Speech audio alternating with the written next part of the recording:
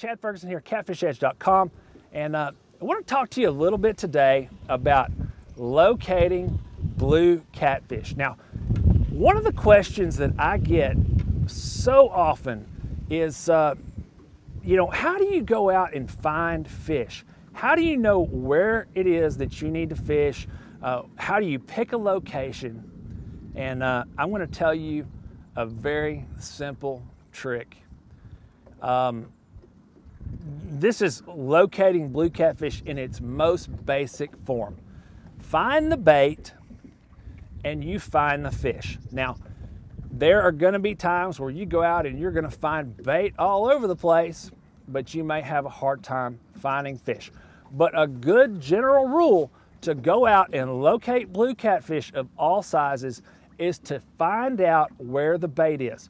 Find that target area or target depth that the majority of the bait fish are holding in. Now, there may be times that those bait fish are scattered out all over and there's not one single place.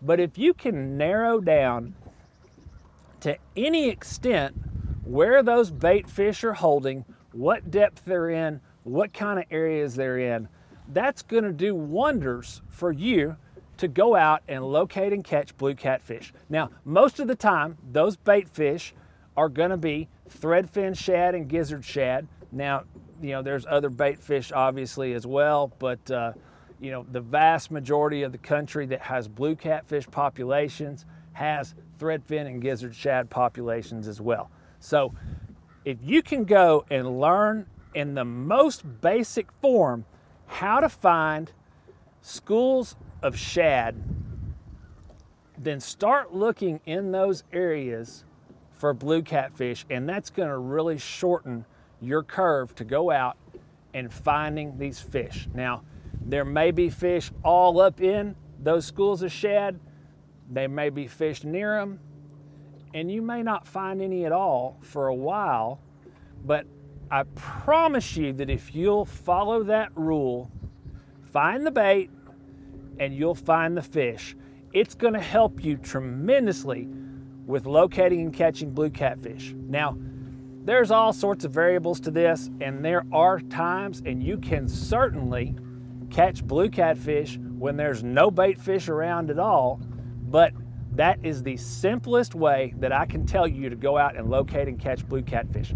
Find the bait and you'll find the fish. Now, if you want to get more in-depth information and all sorts of great tips and tricks on locating and catching shad, go over to the Catfish Edge website and check out some of the resources there. I've got all kinds of great stuff that are going to help you with a lot of these basics of going out locating and catching shad and finding where they are in a body of water, so you can not only catch them for bait, but so you can find them to catch catfish with. But then I've also got some more in-depth resources through the forms of ebooks and some other paid products that are going to really get you on the fast track to locating and catching shad, and then in turn going and locating blue catfish. So either way, like I said, go over to catfishedge.com, visit the link that you see on the bottom of this screen.